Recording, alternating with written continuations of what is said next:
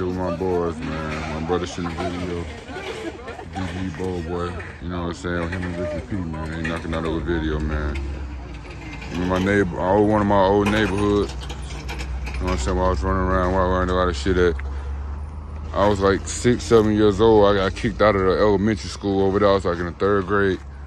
I fought too much. I was always fighting, like, and starting shit, like. And then my homeboy,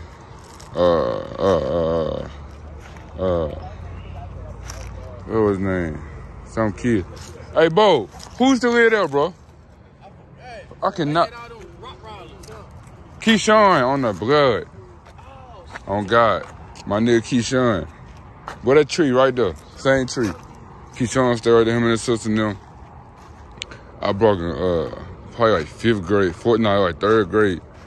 I don't know, I probably whooped a couple niggas. My mama stayed with my mama had a boyfriend that stayed on the corner and shit like that. And I stayed right down here. Crazy shit, true story. I stayed right down here. He used to come over there, fuck my mama and shit, you know, fucking my mama on that type shit. I used to go to his house. He got like he had 3 brothers. He like might one of the oldest or the middle. That nigga went to the pen and everything. True story. The niggas, I was in their house chilling one night. I grabbed a little 38. Cause I was finna bust a nigga ass for fucking with me. Like, playing with me. I ain't play with niggas. I'm talking about since a young, I always been toe up in the head. So I took a gun to school. They done told the people, you know what I'm saying? It wasn't even, no, I ain't, no, I did, all right. I never took it to school. I brought it over here and hid it under some shit. And I told a nigga, like, man, I'll shoot your bitch. I'm gonna kill your bitch ass. But they didn't call the police on me. I done ran out the school, ran over here. I jumped in the tree because the police was coming around the corner fast. I wasn't gonna be able to make it to my house. I jumped in the tree and climbed the tree. So many police officers was in and out this bitch looking for me. Because, you know, I said I was gonna shoot this kid. I was gonna kill that motherfucker. And that was a true story. I never was able to go back to that motherfucker. I got kicked out. I never went back. It wasn't no teacher conference. It wasn't no shit like nothing. It was like, if I step back on foot of that motherfucker, I'm finna go straight to juvenile.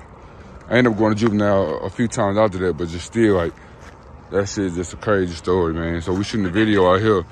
So when I tell y'all, like, first down was like what everybody wanted to be, like. I grew up in Hanger Hill, but like out here, I was out here before I went to Hanger. I went to Hanger like around probably 8 or something. That's when I moved to Hanger, like 8 or 9. It was after me living here. I swear to God. So most of the shit I learned started right here. Ended up moving to Hanger, some shit like that.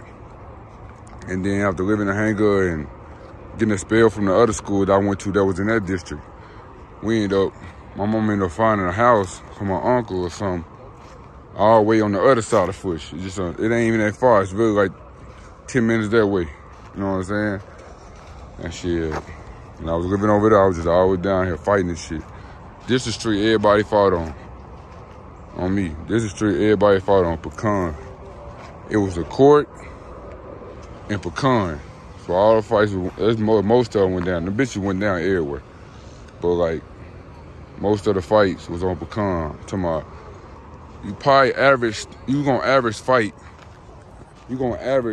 3 to 4 times a week on average.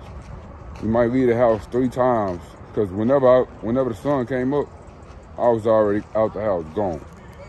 I wasn't coming back till the nighttime or the next day. I'm talking about young. I always been just gone. So out of 7 days, 3 of those days, I was fighting while I was watching them fight. Or running from a fight, nigga. Because nigga trying to jump me or something. It was always something. It was always some shit. Always some shit. Look at my brother Richie, man. Shop TawkCash, man. TawkCash.com. Take the L out, man. Put a W in there. We winning over here, man. TawkCash with a W, man. TawkCash and move your ass. TawkCash and move your ass. Niggas really, we out here grinding, man. Out here putting in work. Shout out my brother DG Boldboy. Shout out the boy Richie, man. They putting in work out here grinding, shooting their music, talking about their story. The song is amazing. I want you guys to check it out. Check out the video whenever it drops. I am featured in the video. I'm not featured in the song, but I'm in the video. And for people that don't know me, outside of just vlogging the dogs, you're gonna be able to see my normal self. You know what I'm saying? My natural, normal self when if you watch the video. You know what I'm saying? That's why it's important to watch the music videos, because you actually get the how I am when I'm with my friends. And then you get the, I'm on business, I'm being professional, talking about the dogs. You know what I'm saying? Just different sides. So make sure you watch the video. Today is just a vlog day. So last night, you know, I had to, you know, the situation happened. And, you know, I had to go to the hospital and stuff like that. You know, go to the hospital and do that. And I'm good, y'all. I got my pain medicine shot. I'm out here spend time with my friends, man, watching them perfect their craft, do stuff that they love to do, have fun. So it's just gonna be a cool day. This ain't the only thing that's gonna happen in today, so make sure you watch the whole video. Watch the whole video. The night just getting started. I said, bro, go home. You can't record. I'm in the studio, my man. You know what I'm saying? Yeah. Never change on the gang. Do the dash while I'm switching them lanes. Yeah, what we doing? Doing shit that they can't. Signing the check, going straight to the bank. Where we going? Put start in the engine when I crank on Jackson and Benjamin Franklin. That's it. Kicking shit with the gangsters. Mama told me be safe, but I'm keeping it dangerous. Yeah. That's all we gonna get, bro. Make sure you watch the whole video. I told y'all this vlog was gonna be amazing. We in a lot of studios. Y'all know what's going on now. I'm gonna let that boy cook. He got to have 3 stores working now. Phone calls, the text messages. I know Chelsey loves a lot of you guys, and I really appreciate you guys being a part of this. This is the toughest assignment that I've ever had, and I'm glad that she had a lot of friends that thought a lot of her.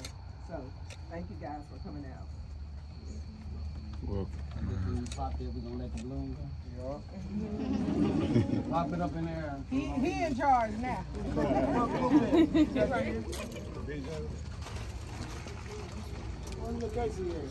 Right here. Right here. Hold on, Nate. Oh, Nate.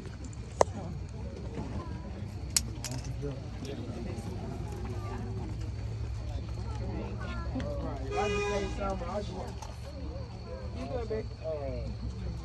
Appreciate everybody for coming out, showing love for me, my family, my sister. It's a celebration. It's not a funeral, not a nothing. It's a homegoing that we celebrate. Don't say the F word. I just wanted to say again, thank everybody. Appreciate everybody. There's a lot of love out here, man. A lot more love than I thought. So, just want to say thank you. Hopefully we gonna cut up. Come on now.